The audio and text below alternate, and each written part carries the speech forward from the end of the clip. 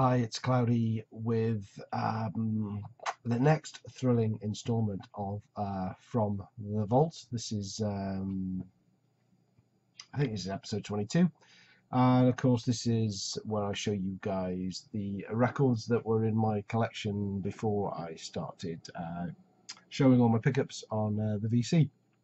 And as usual, I've got you guys to help me choose which records I'm going to show. Quick recap: all my records were numbered 1 to 150, and you guys pick a number, and I show the number that corresponds to that record. There's a blog post listed below if you want to join in and pick a number and get a shout out and see which record is associated with that number. Then click on the blog post link below. Don't just guess, because most of the numbers are gone now. Well, not most of them, probably about 2/3 of the way through. And it's a blog post. It's a grid. If there's an empty square, that number's not been picked. Pick that number, put it in the comments, and I'll show it in the next video. I had an overwhelming response really to the last video. Usually I sort of scrape through with between three to six comments, numbers given over the last couple of videos, but I got 12 this time. At least I think it's 12. There's quite a few comments to go through, so if I don't call out your number in this video, then I apologize. Let me know in the comments below, and we'll give it a go in the next episode. It's a genuine mistake if I've missed you off, I promise you. 12 is a lot. I tend to ramble a bit, so if this gets a bit long, I will split it into 2 parts. Without further ado, let's get going. I'm going to do them in number order that were given. So first up, Vinylizer. John, you picked number 16, and that is a copy of Wasted, self-titled EP. This is from 1984, and it's on the Music for Nations label. 5 tracks on here. This is probably my favourite thing that Wasted put out, and it's only an EP. And I do like the other Wasted records that have been out. This is of course pt1 from formerly of UFO. This is actually their second release. I think Vices came out before this one, and whereas UFO still haven't really clicked with me, Wasted clicked straight away. Had this on dub tape in the 80s, and I picked this up originally in January 2015 for about £3, which wasn't a bad deal. More hard rock than metal, but as I say, it's my favourite album I've heard from Wasted. There's the Music for Nations label. At some point, I am going to do a collection video just of my Music for Nations records now, because I've got a fair few. I think it might be an interesting video one day. We'll see. So thanks very much, John Vinylizer, for getting involved and kicking off this episode.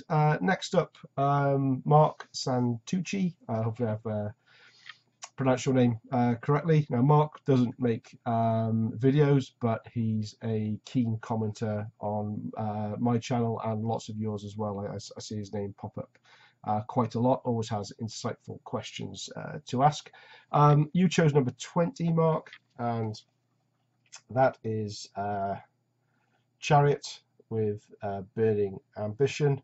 This is from 1988, and it's on Shade Records. Particularly exciting label, but there we go. And the inner sleeve on this is just plain black shiny paper. I bought this for about £5 on eBay. We'll get on for 3 years ago now, and this is I think a good example of how the price of second-hand vinyl has soared ever since. There are no listings for this under £13 in similar condition. So in little under 3 years, it's gone up sort of 250%. Which is crazy, really, because it's a good album, but it's not as good as some of the great stuff out there. I think this band's problem was they sounded too much like an early 80s heavy metal band, and in 1988 that just didn't cut it anymore. Now, if a new wave of traditional heavy metal band released this now, people rave over it. It's, you know, it's really good, and from a nostalgia point of view, it is really, really good. Basically, straight up UK heavy metal, just released 6 years too late. I say no, I think it's pretty good. Favorite track on here is probably Cradle to the Grave. There we go. It's a picture of the band. John Smith on bass looks like he wants to be Steve Harris as well. Great stuff. But thanks very much, Mark, for picking that number. It was good listening to this one again. I hadn't listened to this one for a good year or so. Next up, our friend over at Nasty Metal Productions. You chose number 21. That's a single. And it's a single by Anthrax. And it is Make Me Laugh. It's a single from State of Euphoria. And this is on yellow vinyl with a custom label. It's got Make Me Laugh on side 1 and Antisocial Live on side 2. I've got at least, I think, 2 other versions of this in my collection. It's not actually one of my favourite Anthrax songs, but just seemed to be a single, whether a 7-inch coloured vinyl, black vinyl, 12-inch, that I seem to have come across and always seem to buy. Yeah, not too much to say on it. Anthrax, State of Euphoria single, Make Me Laugh. So thank you for that, Nasty Metal Productions. Next up, Chris Howard, again someone who comments on my videos a fair bit over the last year or so. Doesn't make videos himself, but seems to have good knowledge and again some good interaction with him. You picked number 32, and that's my copy of Cinderella Night Songs. Said this many times. This is the first band I ever saw live. Always classified as glam by their looks, but I never really considered them a glam band. Again, I had this on a dub tape back in the 80s, and I was kind of surprised when I saw what they looked like, because you know, there's nothing really sickly sweet about the lyrics in here, which I think would put them in the glam category. Just sort of bluesy, hard rock. My copy, I thought it was in better condition than it was, but it's got a little bit of ring wear and edge wear, so I think I'm going to be on the lookout for a better quality cover, but the vinyl is actually in great condition, just standard Vertigo label. Yeah, great album though, and yeah, Cinderella. Favorite on the VC, I think, because you see this one gets shown a lot on everyone. I don't think I've ever heard anyone have a bad word to say about it.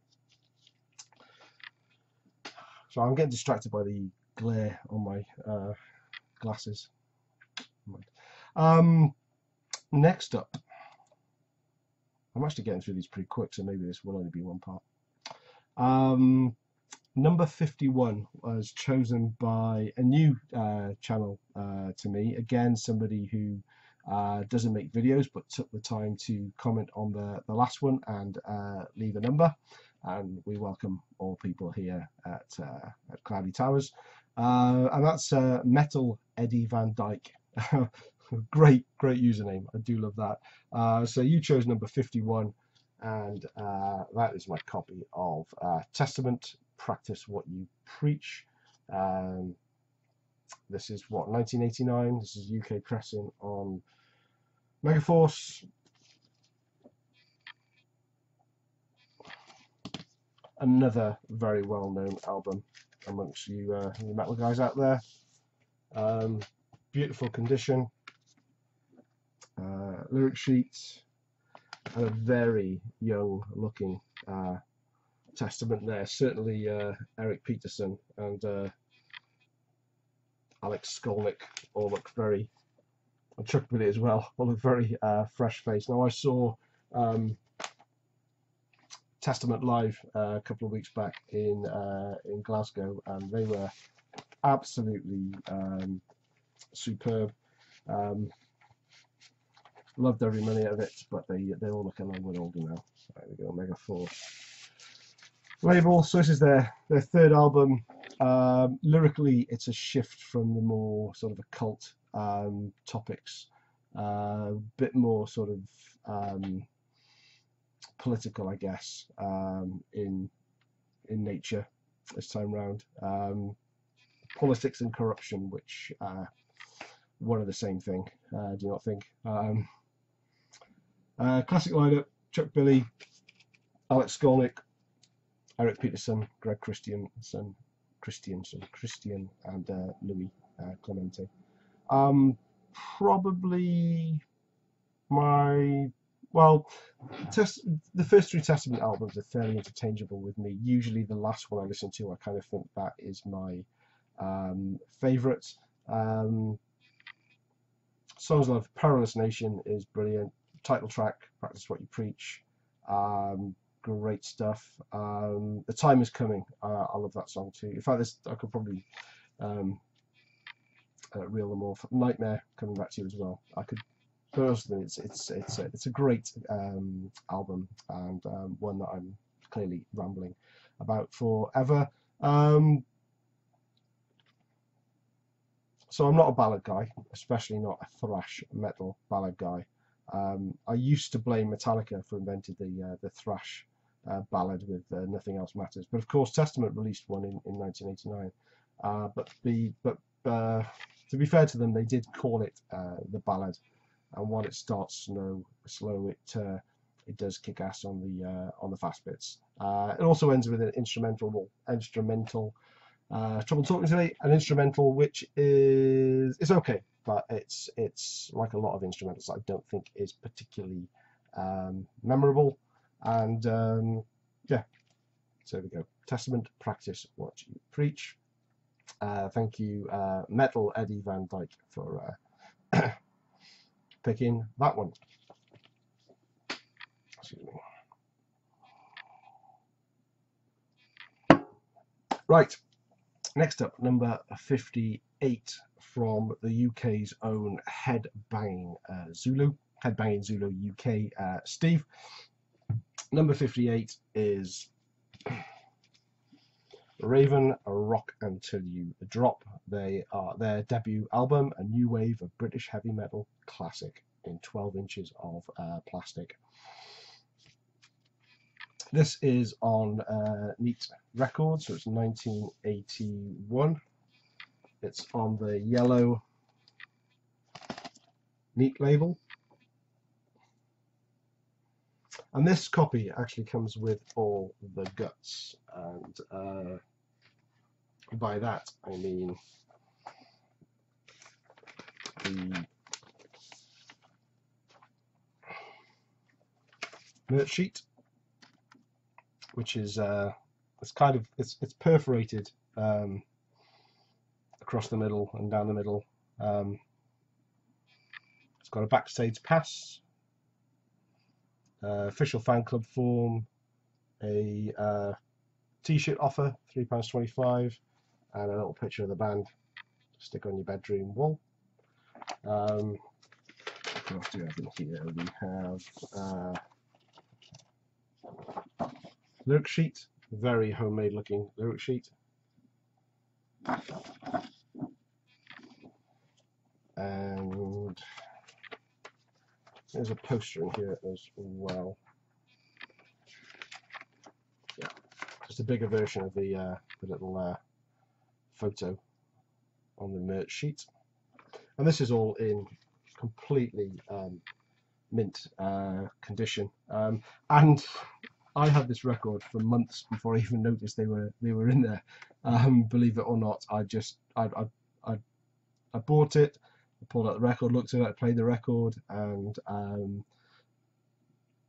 I just happened to look in there one time, or something fell out, or I can't even remember what happened now. But I suddenly realised there was all the original guts to the record in there, and so I had no idea when they were in there when I bought it, and I wonder whether the seller realised they were in there either, because given what I paid for it, I'm not sure he did.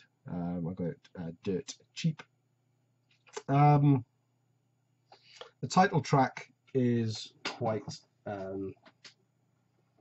bluesy, I think, but the rest of the songs aren't. The rest of the songs are a bit more kick-ass. It's a short, sharp kick in the face, and it's a 10 in my book. I absolutely love this Raven album. Who's that? That was Steve, Headbanging Zulu. Hope you like that one, Steve. Thanks for playing along.